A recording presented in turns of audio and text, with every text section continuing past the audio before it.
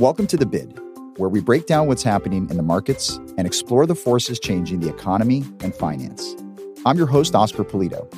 Today, we're highlighting our new weekly short-form series from the BlackRock Investment Institute called Market Take. Market Take is a quick digest of what's driving markets. Subscribe to Market Take wherever you get your podcasts.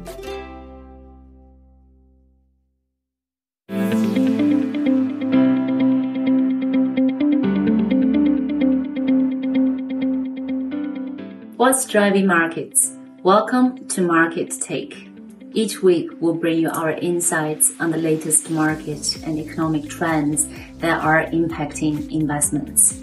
I'm your host, Wei Li, Global Chief Investment Strategist at BlackRock.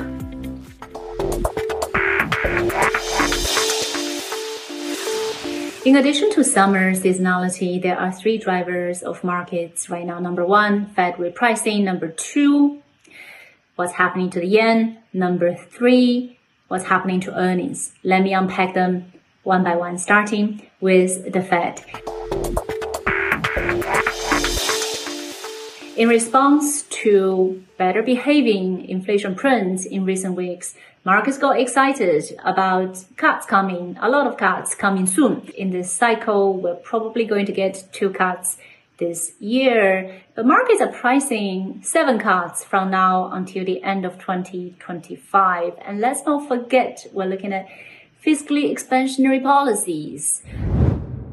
We're still probably looking at a high for longer environment, so I would caution against extrapolating recent repricing momentum.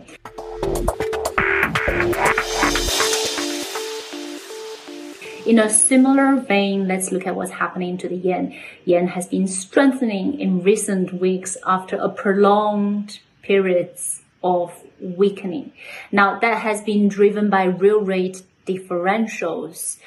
But yen, a stronger yen, has global read across because a weaker yen has been associated as the founding leg of popular global carry trades. So when that is unwinding, it has implication for broader assets as well. Now, the Bank of Japan meeting this week is probably a live meeting, but the big picture remains that they are going to be very careful exiting decades-long deflationary mindset. So yes, we expect them to exit ultra-loose monetary policy, but we are not expecting them to tighten policy aggressively. And that's important context. And again, also, I would caution against extrapolating recent momentum. Now, moving over to earnings. I think in the context of recent market volatility, it's easy to miss the big picture on earnings, which is that they are actually coming in quite okay. US equity markets are tracking 12% year-on-year earnings growth for Q2 versus consensus expectation of 9% at the beginning of the reporting season. So earnings are actually holding up okay. And I think beyond the current technical driven air pocket, fundamentals will prevail, and earnings strength, the ability of companies to translate investment into profitability, will continue to be how we select across equity market.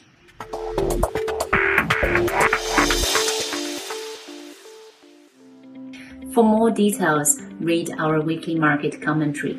Go to www.blackrock.com/weekly-commentary. Thank you for tuning in. If you have enjoyed this episode, subscribe to Market Take wherever you get your podcast.